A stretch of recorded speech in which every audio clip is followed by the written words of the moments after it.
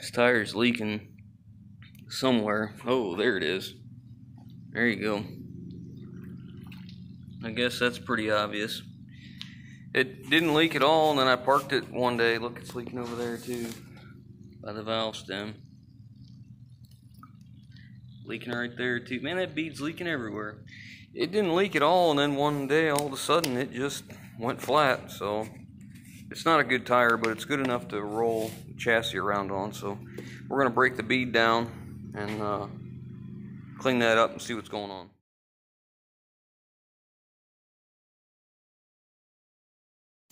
First thing I'm gonna do is take the valve stem out, the core out of the valve stem, that is, the needle. You can get these little tools about anywhere. You know, this isn't something for guys that, you know, do the same thing I do. It's more like somebody that, you know, has never done this before. So you just take that little needle out. You see that tool right there? So the needle fits in that tool. See how it's notched like that? Just pull that thing out. We'll let all the air out. You can see it's still bubbling. Then we got to break the bead. There we go. She's flat now. There we go. Man, look at that. Alright, so the next thing we're going to do is, where is it? Take my bead breaking hammer. You can do this about anything. Some people will take a 2x4, run it up like this, and then drive a car up on the 2x4 and push down on the bead and break it. I opted to buy this hammer a while ago because we seem to be doing a lot of tires in spurts. Okay, I've got both beads broke loose. Now at this point you could use dish soap, diesel fuel, anything that's slick, and we're going to put it around this bead in here. Now the rim is obviously rusty, so I'm going to go ahead and use actual tire soap. It's I got this. You can get it off Amazon. It's not expensive. I only use it on putting new tires on or trying to take off real rusty stuff, because, you know, soap or diesel fuel is far cheaper than this stuff. But I'm using it because this rim is so rusty. Around here is what I expect. So I'm just going to go ahead and smear it all up. Now I'm taking this off, and there's such a thing as what's called the drop center. Alright, you can see this, how the rim's flat and then it kind of comes in. So we need to lay that bead in that drop center, so that whichever side the drop center is closest to, that's the way the tire comes off. Doing it the way I do it. Alright, so I'll just take some tire irons. And again, we expect this to be a struggle. So I'll take one, I'll step down in here, so that lets the tire, that bead, go down in that drop center.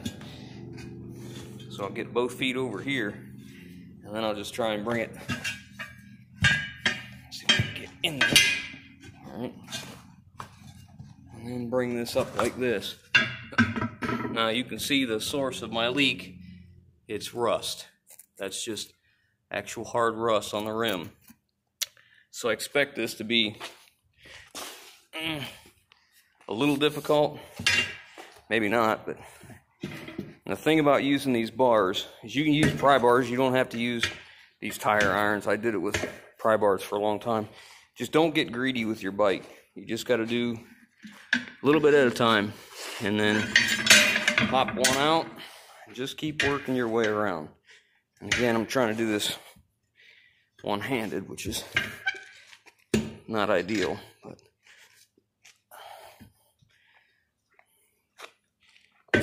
yeah, we're struggling here.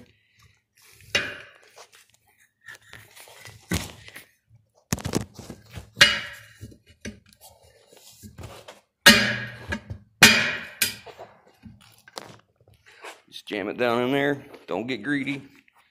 Just continue your bite. You see how that keeps popping off? And then what'll happen is you get, this is a part where you need two hands, because you jam that in there pretty good. And as you come around, previous one will fall out. And it's pretty, this isn't as tough as it may look, but okay. So here you can see where the rust is at here. So what we'll do is we'll take a wire wheel and we'll clean all the rust off the tire. We're gonna get the tire off and then clean the bead. So the other side, it comes off. All right, it's gonna come off this way. So we don't need to lube this part of the bead. We need to lube the inside part, up inside there. So what I'll do is get the tire down the drop center, just like that, and then I'll take the lube and I'll put it on the inside of this bead right here. Now I'm gonna do that here and I'll bring you back as soon as I got it on there. All right, so as rusty as this is, I went ahead and put that lube on the rim right here. So it's on the tire and there, and then it should come through. And to pop it through, it's really not that hard. It's just a matter of getting your bar set up just right. So we're gonna tilt the rim in a little bit, run our bar in, and grab. See, there it is. See that? We're gonna grab that lip, making sure our tire's in the drop center. We want to do this, and then we're gonna pop this a few times, and then this will pop. The tire will pop up this way. Sometimes you can stand on it, just depending on how bad it is, how rusty. So let me pop that off.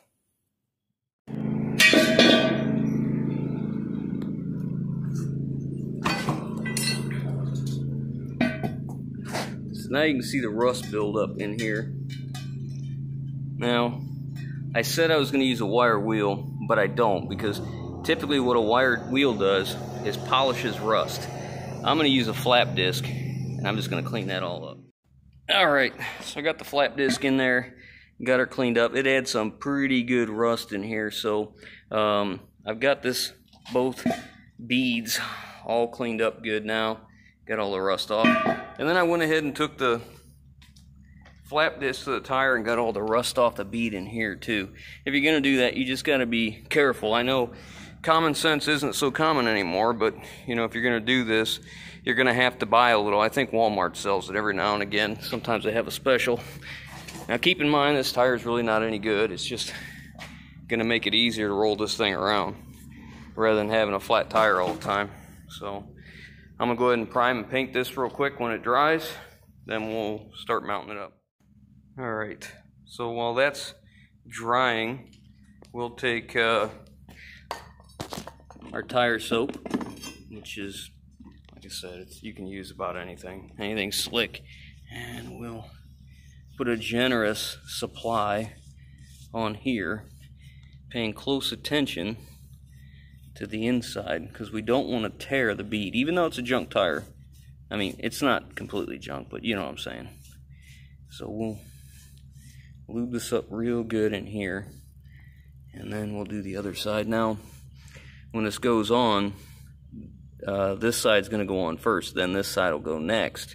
So we want to make sure I put some on here on the inside of this lip, and then I also do the rim, because if you can tell, there's a pretty good, maybe you can look here, there's a pretty good lip right there, and sometimes that makes it difficult. So I'll just put a generous slather of lube in there, and seems to help.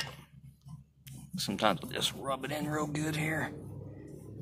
Old tires are the worst, like they'll get stiff with age. So if I have a real old tire, I'll put it out in the sun, let it bake in the sun for a while before I decide to put it back on. And I don't mind getting a little on me if it makes it easier to get this thing mounted. Okay. Alright, now we're just at the mercy of the paint. I chose gray because it was already gray and I would get it on the outside. Not that it really matters, but you know. Okay, we'll bring you back when we're mounting it. Okay, make sure we got the right side going the right way. We want the raised white letters in on this wheel. And get it in here. Most of the time, you can do this without bars. You just shove this tire around with your knee if it's flexible enough.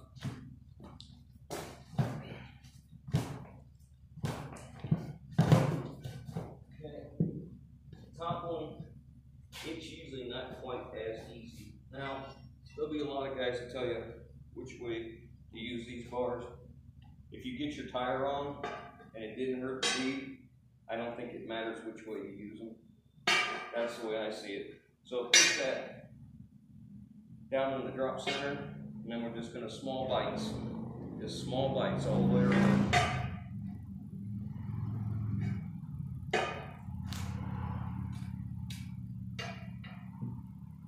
Pretty simple.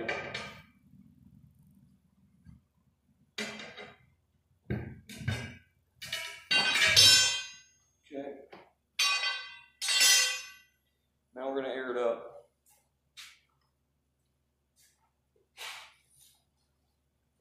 This is where I have to tell you it's best if you have a tire cage, something to protect you. It goes inside a steel cage where if you air it up and the tire would go past the beads, it wouldn't hurt you. But definitely don't stand over top of it.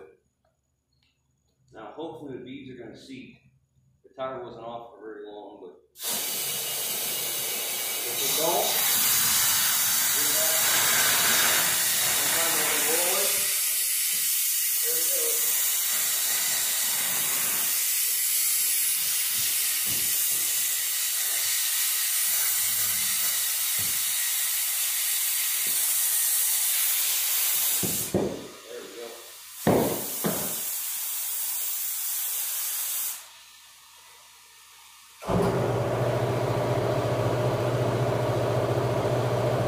Bring it back once the air compressor shuts off.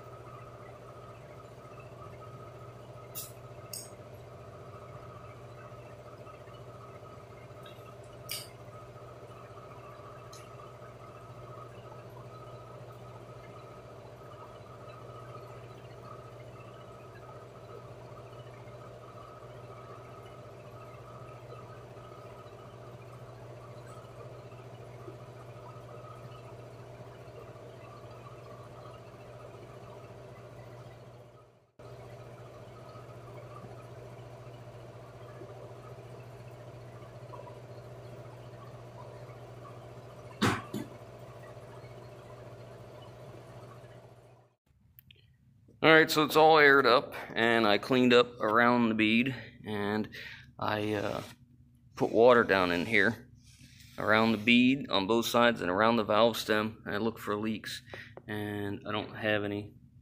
Looks like it's sealed up pretty good. I guess time will tell. But that's the gist of it. The significance of painting it is because if you clean it all up and you got bare metal, you know, and you start getting rust building up in here on the back side of that lip, it will push the tire away from the bead and start leaking. So that's why I clean them up with a flat disc. And like I said, a lot of guys will tell you, I'm using them bars wrong, you got to do blah blah. Who cares? All I care about is that did I get my tire on the wheel without damaging the tire or the wheel, and we did. So there you go. Now that tire, we're going to put it back on that chassis and move on to the next project. Alright guys, it's back on the chassis, and it's been sitting here for about 4.5, 5 hours now, and it hasn't lost a bit of air. It's still at 50 pounds, just like where I put it. You may be asking why I spent so much time. I took all the time to do this on an old chassis and old tires because my philosophy is simple. It's hard to take the time to do it the first time. I certainly don't want to have to do it again. So take the time to do it right the first time.